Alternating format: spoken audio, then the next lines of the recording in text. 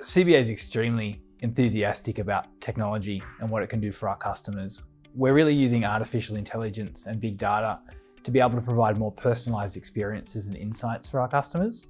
And of course, very important to keep the bank secure, so we're investing heavily in cybersecurity. The massive focus on AI and machine learning in SA is huge for us because data and AI is really going to power the next generation of personalisation and what we can really do in banking to help our customers. CBA is also really excited about the ecosystem that's being built here. And historically, when you get a lot of different sectors and a lot of different subspecialities of technology together in one place, truly amazing things can happen. So CBA is establishing a technology hub in Adelaide to really attract talent to Australia and to try to access the skills market here.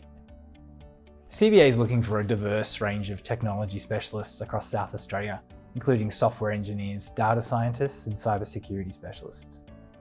CBA's got a very large technology workforce, but up until now it's been very concentrated in New South Wales and in Sydney. And with COVID and the pandemic and the shift to working from home, what we're seeing is technology specialists are really rethinking the speed of the lifestyle they want to live. And they want to work more flexibly, they want to work when they want, and they want to work where they want. We see Adelaide, the third most livable city in the world, as being a really great place to be able to attract talent to Australia, but also from across Australia, and join CBA's tech workforce. We're really excited to launch Tech Hub in Adelaide, and we're really excited for the amount of collaboration and innovation that we think is going to be happening in South Australia. And we're just excited to be playing a part in driving Australia towards a more digital economy.